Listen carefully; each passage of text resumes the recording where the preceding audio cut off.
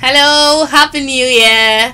Welcome to another exciting episode on Top Talks on OPC Television, sponsored by Sundays Communication. The year has been, a lot, the past year, and it's so great to see another year, KAYODE. It's really great. 2020. So we can leave this 2020. Of course, we did. I thought this 2020 would just carry everybody, but it's really nice to be in another year. So yes. Thank God. It's very nice. So we're also glad that you guys are also there and we all made it through another year. Yeah, we'll be right back after this break. Yeah.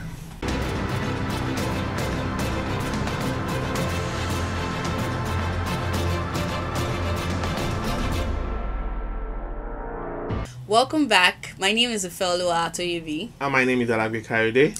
On this episode on Top Talks, we're going to be looking through the year 2020, issues that occurred that got international and local, reactions, and how these issues were managed from citizens to government to organizations and all of that. So, KAYODE. Yeah, so 2020, only 1 year has about 8 different versions of itself. Yes, it's a really peculiar, a very unique year. Yeah. We had insecurity, the first COVID-19 wave, when people were like, the world is coming to an end. We had lockdown for about 2 months, I guess. 2 months.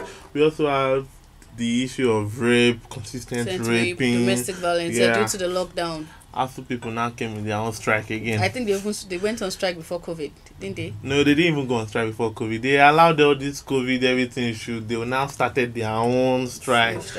But we also had NSAS protesters, terrorism, and we now had another phase of COVID-19. That bade the year goodbye. Jesus. 2020 has different shades to himself. Let's start with the first one. When we came into 2020, January, I think towards the end of 2019, we've been hearing of the wave of COVID-19 in the Western world. We've already been here, but I guess down here we just didn't see it coming here, and we came in January, February. I think it started from February. Yeah, February 27 or so, or thereabouts. Nigeria had our first COVID-19 case, and Italian, I think. Yeah, no, it depended from Poland. Yeah, it was from Poland. So, insecure and the COVID-19 wave. And first, I just want to be grateful that it did not take too much toll on Nigeria. If you check our neighboring countries like South Africa and Algeria, Egypt, these people, they have high-rocketed numbers of these COVID-19 cases. But if you look at Nigeria, maybe to some extent we have been able to manage it, and it's going well. The number of deceased, the number of fatalities. That was the first wave, right? Yes, the first wave. The government actually raised. They tried in terms of rising to that. The lockdown, actually declaring a lockdown in some states, major states that are experiencing high number of COVID-19 cases. The reduction of buses, occupants. You have to take 2 in the bus of three. Yes, economically it was a lot because a lot of companies laid off. It's not something that Nigerians should also partake in again. This COVID-19, we cannot go through it again. We can't go through it again. Because a lot of companies laid off staffs, a lot of people slashed their salary, a lot of people had to work from home, and working from home, their salary was not consistent, and you just look at that time, it kind of seemed like a lot of people went into depression. People were like, how do we cope? Even when the lockdown was called off, when people started working, there was still this fear of uncertainty. There's still this fear of how do we put life back together? How do business start running, again? And looking at the fact that after they even called off the lockdown, some businesses were still on lockdown. Entertainment, I know how much virtually every sector of the economy today has something to do with that sector. So, and they were on hold. Schools were still on lockdown till about September, I think, aside ASU, schools under ASU and all of that. So it was really a terrifying moment for the entire universe, and Nigeria, it wasn't a good one for us. It was a really wrong time because our economy was already going through a phase. Then we now experience such a thing. We had the lockdown. We had so many things. It's So, but me, I just feel it brought out a positive reaction, because if you say it was a bad time, yes, but if this stuff did not happen, the government were not going to do anything to our health sector. They're not going to do anything concerning our economy and all those things. Now we have many hospitals now that we can go to because of this. But I still saw something yesterday of somebody who said on Twitter that he went to Dubai during the festive period, and getting to the airport, they run his coronavirus test. Immediately he got the result. And coming back to Nigeria, I got to the airport at Abuja, I think, and they said, okay, he would go for a COVID-19 test. Okay, in Lagos. Then he said, okay, when is it to go to the test? He told him he has to pay 45,000 naira for the test, and then he would now go to the hospital to run the test. So he was now asking, I'm going to the hospital to run the test. Will I pay at the hospital? There was no response. They just said, all they know is that the 45,000 naira he has to pay is for Lagos state government. That wasn't encouraging, because I feel like with the rate at which the pandemic is growing, if we don't want to experience what we experienced earlier on in 2020, then COVID-19 test shouldn't be something we start going back and forth about. There should be there should be testing kits at the airports for free. Should be free. It's not something, before this this SS3 students, before they went back for their WAEC, they first proposed that for them to go back to class, they must pay 50,000 naira for COVID-19 before people started saying, no, why should this happen?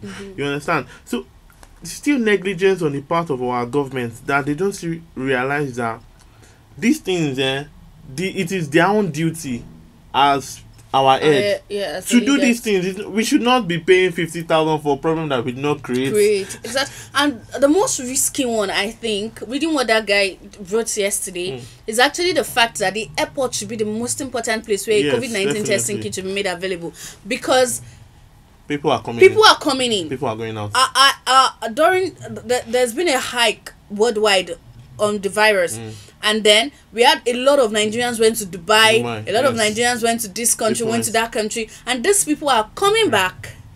Fine, they've been tested in those countries when they went in. Were they tested when they were coming out? They visited places. Definitely not. People, it's not about your country. When you're coming to my own country, you need to get tested. So when you're going out, so it is not the responsibility of Nigeria to test those people, because once they come in, they are not being properly tested, or they are not tested at all, and they come into Nigeria and they mix with people again. So I feel like the airport is a major place where COVID-19 tests. It's not a place where they should be going back and forth, demanding money, asking you to go to one hospital or the other. If you ask someone to go to the hospital and the person does not go, how would the government know? COVID-19 figures now are now on 4 digits. Now we are seeing cases of 1,000 and something, even almost 2,000 now. And we're like, as at the beginning of this COVID-19, I was strolling with a friend. I was like, so this, because we didn't have much knowledge of what was happening. We were all scared. And we're like, the world is coming to an end, something like that. So like, everything is just going to go. So COVID-19 taught us a really, really valuable lesson that I hope we learned. Because the truth remains, a lot of Nigerians still do not believe that the pandemic exists. A lot of us are still, and it does. I saw a report of Arise TV where they did on COVID-19 patients. I saw the videos, I watched it. If we were saying the one we saw in 2020 were not real, now they're actually reports, there are videos, there are people coming out to say, because our airport has been opened since around June last year or thereabouts, and people were going in and out, and those countries they visited are now having large numbers of the virus at the moment. So please, I beg, let's just wear our face masks. Let's take this thing serious. Anyways, we hope things get better. Moving on to the next, in 2020 we had the lockdown. We've said that with COVID-19. We fed up with the COVID-19. And the lockdown brought increase to issues like domestic violence and sexual violence. We had issues. A major cases, and we also, I think the Uwa from Edo. Uwa from Edo was a major case and killed. We had a girl from Ibadan as well who was also raped and killed. Another case, I think during that period, there were about 3 different cases, and there were numerous cases of husband molesting their wives, and there were a lot of, and research said it was due to the lockdown. A lot of people were at home, a lot of people were jobless, and all of that led to such increase. The UAS case was one that really generated reactions all over. Funny enough, where we're having a discussion, and we're talking about this domestic violence, and it was always, I'm not someone that I speak for both genders, and it's not only the females that have been molested, and someone was like, the female's body is different. I said, it's not about the female's body. I have a male body too, and I know that there's nothing that is from your own side that is not also affecting me. Also, we have different scenarios. And recently we have the issue of Don David, the boy from Deeper Life boarding school who was molested by senior colleagues. Oh, you even saw the story. Yes. So things like that, they are moving. But when it comes to the female gender, it's reaction. everywhere. It's everywhere. I saw something on Twitter where somebody said if Don Davis was a lady, would have had the likes of Feminist School and all of them raising their voice for him. But there was barely a day I come on Twitter and hashtag justice for Don David was trending. All of the Kankara boys. No, the Kankara boys, there were a lot of noise around them. No, but the time when this Bring Back Our Girls, it was even became a brand. The Bring Back Our Girls lasted. So for Kankara Boys, it can actually be justified, because the moment I came online that morning, I found out about the Kankara Boys issues on Twitter. But for Don Davies, I would say it's from a human perspective, not being male or female, there's not been enough reaction like it would have gotten if it was a girl, especially a 10 years or 11 years old boy. If it was a girl, imagine the reaction that I've gotten. Hashtag justice for the Deeper Life would have gotten so much reaction. Yeah, people are talking about it, but I feel like it's not enough. So we need to balance the equation when it comes to justice for both male and female children. So we don't bring up a generation of men who feel uncared for, men who feel neglected, and a generation of women who feel whatever I do, people will support me. That's why we have lady coming out to accuse men wrongly, because there's a perception that I am a lady. So I am unique. Yes, we understand that the female gender face a lot of issues, in past time and presently, but there's been a lot of there's been a lot of noise around security for the female child, and I feel at this point we need to balance the equation, because times have changed. We have people who are molesting male children. We have their house. I read a story of a guy who said the housemaid was molesting him while they were growing up till he turned 13. That's the first time he was actually talking about it. There are numerous issues like this. So if we can raise so much awareness when it happens to the female gender, such should also go to the male gender, especially when they are children. And kudos to Don Davis' mom. She's somebody that, despite not getting a lot of reaction, she kept speaking up, and that's good for the mental health of the boy. Very good. Okay, so let's go to the NSAS protest. Let's even leave the NSAS. Going to the what they call it, President Muhammadu Buhari's speech on January, the beginning of this year. It would have been better if he just gave everybody the script and say, go and read what I have written, because the passion is not there, the zeal is not there. It's like somebody does, normally, most of it's our politicians. Of course, normal. So it's like he just handed him the paper and like, okay, just read and just go. It's not about, we are not saying that, he was talking, and he mostly talked about the youths, you are talking about the youth, and we still knew what happened in the NSAS protest. We still saw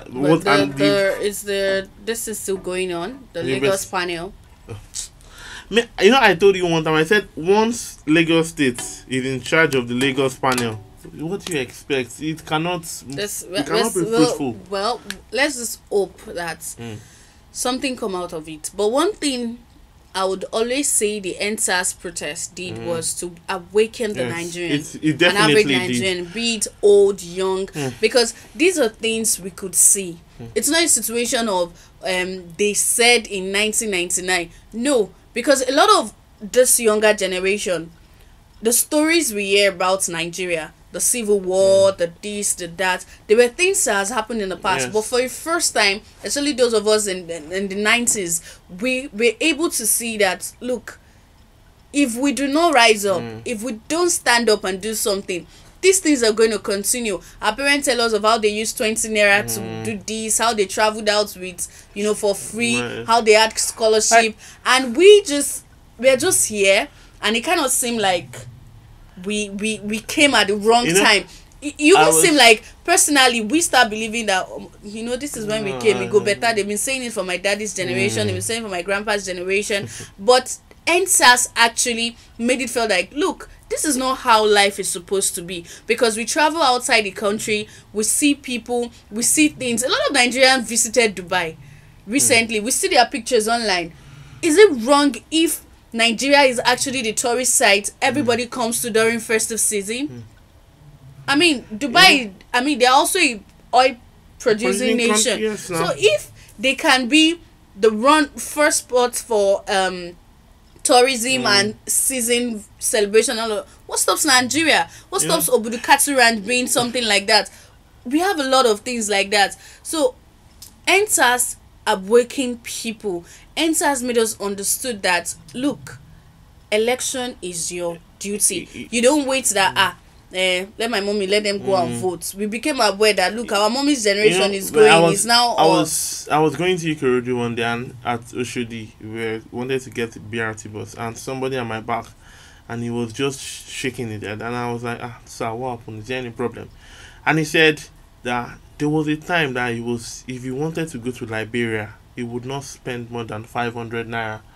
And he said if he goes to Liberia, he just goes there to enjoy himself, and he comes back home. He said he was talking about the amount they used to spend to eat good meals. He said you can't go to somewhere and put 200 naira and say you want to eat food. No. It's not possible. So NSAS protesters have to see the kind of situation that we are in Nigeria. Really, really bad. I was talking to somebody from Poland, and the girl said, so, Kayode, by the time I'm going to come back here, I'm a millionaire. And I was like, it's true. That's how bad the naira is. What's she doing? She's not really, it's not as if she's doing sorry to cut you. Poland is even far. A quick one. Benin Republic. I was home during the first season, Badagry. Yeah, okay. And, because we're close to the border. So I was listening on radio, and they said, though the border is opened, but people are no longer going to Benin Republic to buy things. So I was speaking with an elderly woman, and my mom, they were discussing, why? Everybody should go in, buy things. But I said, do you know the Naira and the Benin, I think they use Sefa. Yes. Is almost now the same thing. So when you leave Nigeria to go and buy something of 1,000, you are holding 1,000 naira. You are going to buy it around 900 and something naira. So what's the use? Why should you now? So why do I go there? Things are expensive there because their money is almost equivalent with Nigeria money. This 4 years ago, Benin Republic. 4 years ago, I had one of my aunts that came from France. I know she went to go and see her family in Benin. So when they were coming, so I checked the exchange rates. 1,000 naira was 600 and something. 600 naira was a 1,000 sefa or something like that. Yeah. So when you're now seeing the way the Nigerian the naira is devaluing, and like every currency in Africa now is better than, you see Ghana cedis now. I think about 60 Ghana cedis is 3,600 naira. 60 Ghana cedis. Really, this new year, the truth remains, Nigeria needs to do more. Yeah. And whether we like it or not, there is little I can do from my house. There is little. The only thing I can do is to wake up in the morning, go to work, earn myself a living. Then the rest is in the hands of the government, because we pay our tax. Don't tell us. I saw a tweet from one of the president's spokesperson, Gabal something. He said we complain as if we pay our tax or something. I was really, no, don't tell me I don't pay my tax. if I were not to be working, if I am a student, I pay value added tax. Yes, now. I buy things and You I pay buy- tax. So don't go ahead and tell us that we complain about things in the country when we don't pay our tax like others do around the world. No, stop it. People pay their tax. They do actually. So it's not an excuse not for us to have a standard of living every other person have in the developed Yes, nation. So this is a clarion call to our government, to even those of us working as well. This new year, I think we should just put things together. We've seen what happened in 2020. Imagine if that sort of things happen. Will we have an economy that can accommodate it? So 2021, we hope that things get better for Nigeria. And yeah, talk is very cheap. Yeah. Talk is cheap. Please, if there's an action that should be carried out, out. just carry out this action. We're talking about Bonu now. Bonu is not even safe again. Not even safe for the governments themselves. That's to show how bad it is. So there's nothing that go to these places. I think we have armed forces now. It's not know why we have these people. We've always, when it comes to security, we've always said it. We cannot overemphasize the importance of security. So feel that when we talk the nation development, generally security falls under it. So if Nigeria grows economically, definitely there will be resources to fight insecurity issues and all of that. So as we go into the new year, we can only hope and pray that things get better, but God is not going to come down. So the responsibility falls on the shoulder of our leaders to rise up to the challenge for a better Nigeria. We can go on and on and on, but we have to call it a day. And we hope that you've enjoyed this episode just as we have done here. You allowed me to remember someone said God is going to give me a car. I said God is not going to give you a car. Better go and work. So that's if you the don't situation. Work, God, God can't come down here and actually do anything for us. We have to work, and we just pray He helps us. So next episode, do join us and keep staying safe for the sake of yourself and others around you. Have an amazing week. Bye. Bye.